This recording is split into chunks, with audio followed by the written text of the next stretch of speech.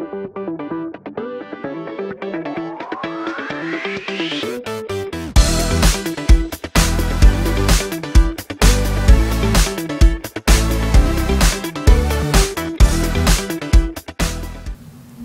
thank you for coming to my talk. I'm Yasuhisa Yoshida at NTT Communication Science Laboratories. My presentation title is Dependency-based Discourse Parser for Single Document Summarization. This is the one-slide summary. Our motivation is very simple. Our motivation is to build a dependency-based discourse parser to generate a high-quality summary. Below graph is the result. Our proposed method, red and blue part, outperform their previous methods, the green part, which use the RST parser. And the purple one is the method that is the gold discourse tree, which can be seen as the upper bound. And our methods achieved almost the same rouge score as the purple one. Okay, and first of all, let's think about the conditions for good summary. Good summary needs to satisfy mainly two conditions. First is informativeness, and the second is coherence. Informativeness means whether the summary contains the important part of the original document. To generate the informative summaries, several researchers formulate summarization as the combinatorial optimization problem, such as maximum coverage and the tree-napsa problem.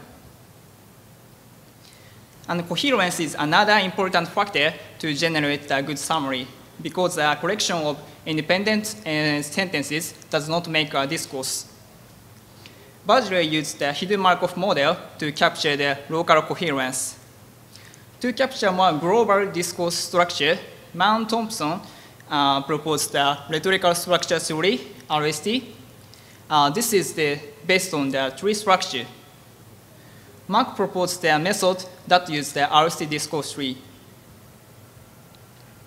In 2003, Hirao et al. Proposed a method considering both informativeness and coherence. To satisfy informativeness, they formulate the summarization as the tree-napsa problem. It is a kind of linear integer programming. To satisfy the coherence, they use the discourse tree. In Hirao's method, this is a dependency-based discourse tree, and the document is represented as this kind of tree. In this tree, each node represents the elementary discourse units, EDU, roughly corresponds to clause or sentence. And there is an edge between each two EDU. Each edge has the rhetorical level, such as the elaboration or background or example. In this presentation, we call this tree as the deputy T. To obtain a summary, we trim the subtree from this deputy T, the blue circle part. The EDUs contained in the subtree makes a summary. And this is the summarization result evaluated by Rouge. Red part used the gold discourse tree and got the highest Rouge score. Blue part used the automatically parsed discourse tree. And the green part does not use the discourse tree. From this result, we can find two things. First is combinatorial optimization plus discourse method generate high-quality summary. Tree-napsa problem achieved the state-of-art performance in the single document summarization task. And second is the summary generated by gold discourse trees are better than summaries by auto-parsed discourse tree. This result implies that the quality of the summary greatly depends on the accuracy of the discourse parser.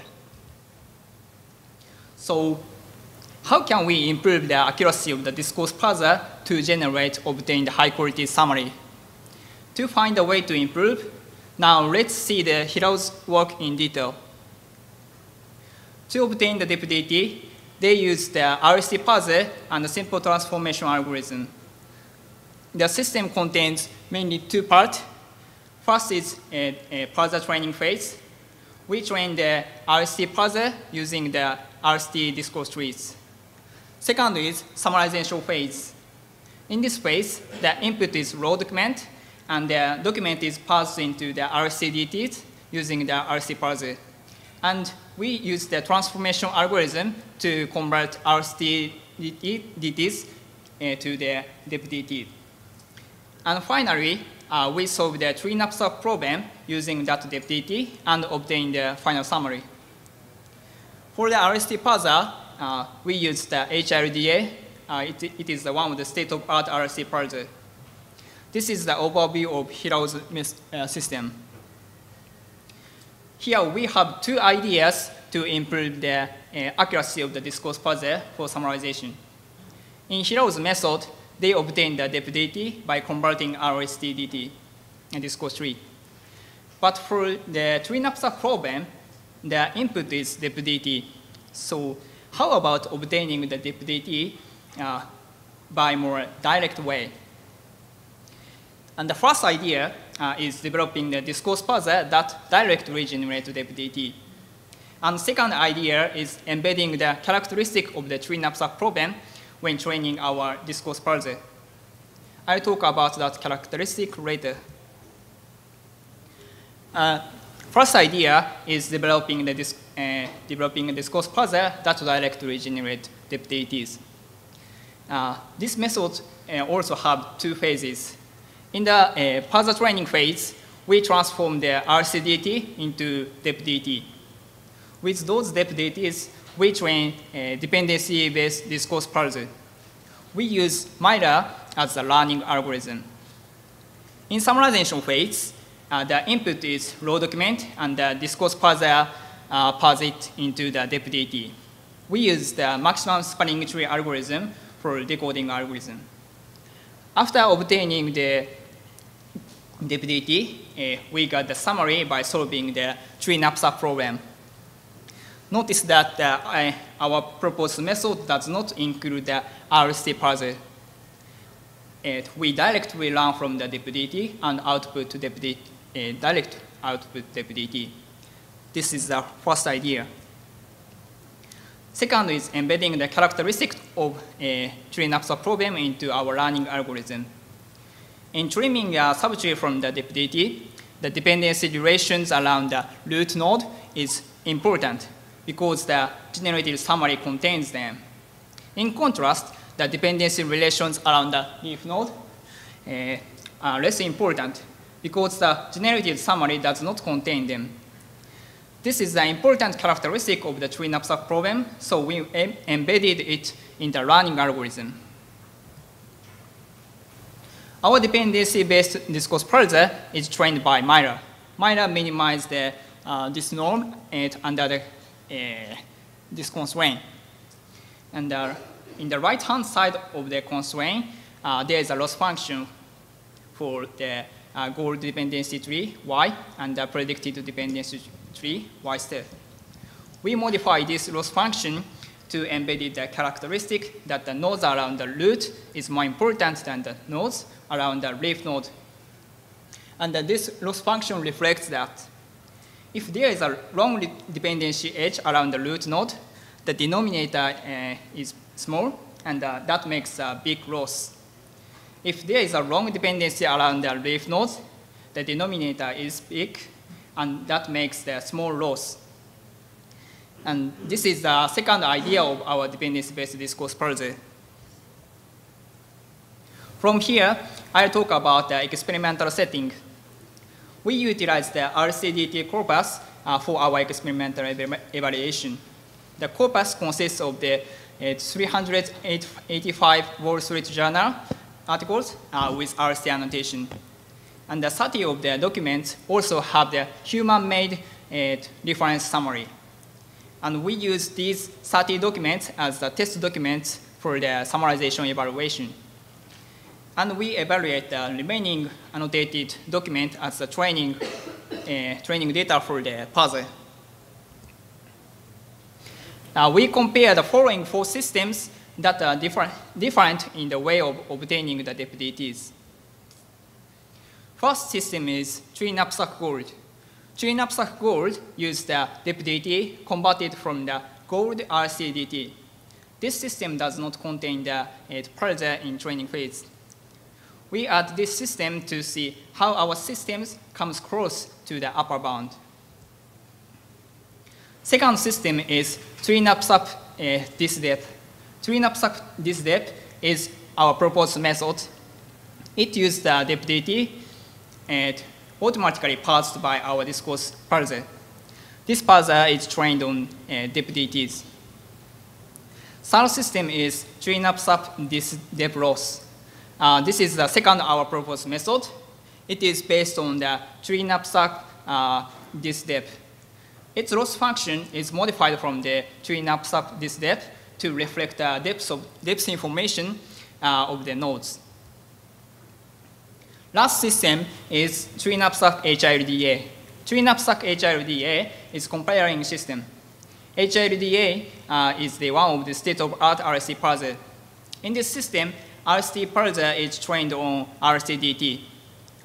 And when making a summary, a document is parsed into the RSTDTs and converted to the DEP-DTs in a simple transformation rule. And this is the summarization evaluation result. We employ the recall of Rouge 1 and 2 as the evaluation measure.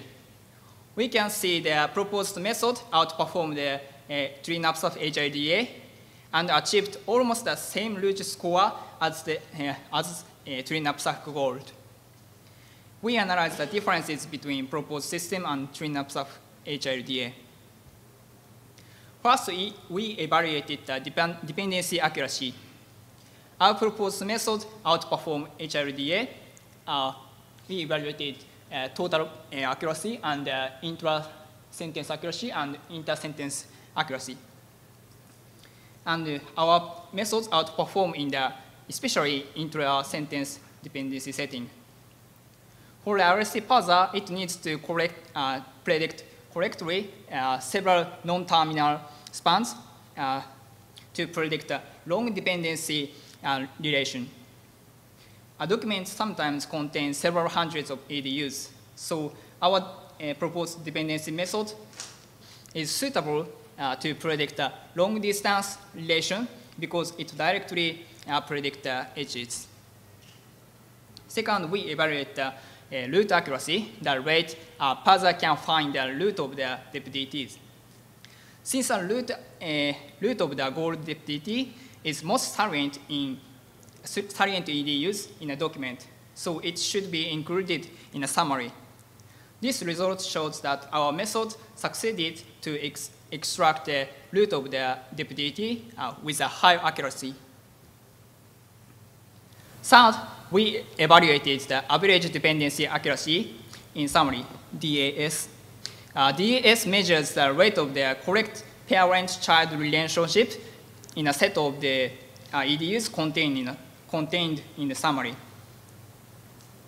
The high DAS score means the generated summary is have the high coherence.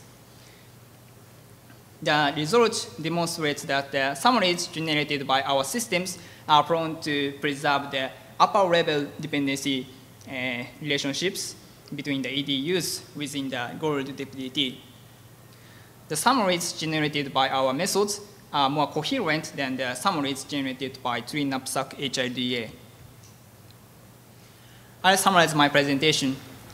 Our motivation is to build a dependency-based discourse parser for single document summarization, and we propose it. Our parser directly runs from the dependency relations.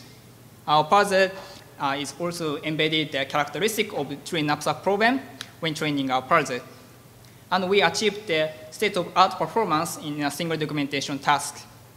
And the summaries generated by our method contains the most EDU summaries with a high probability and generate more coherent summaries than the previous method.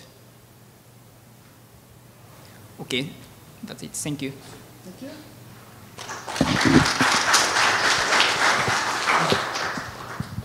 Thank you. Time for questions.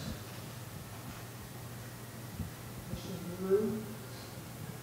It's not enough first question is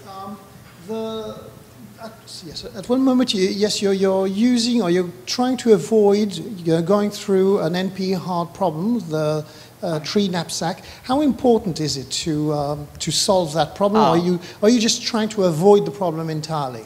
Yeah, the tree knapsack problem is formulated as the linear integer programming. Yeah. So we use the Groovy to solve that problem. It does not take much time. Okay, so that's not the bottleneck. That's not the bottleneck. That is not the problem that one of the problems you have, isn't there? No.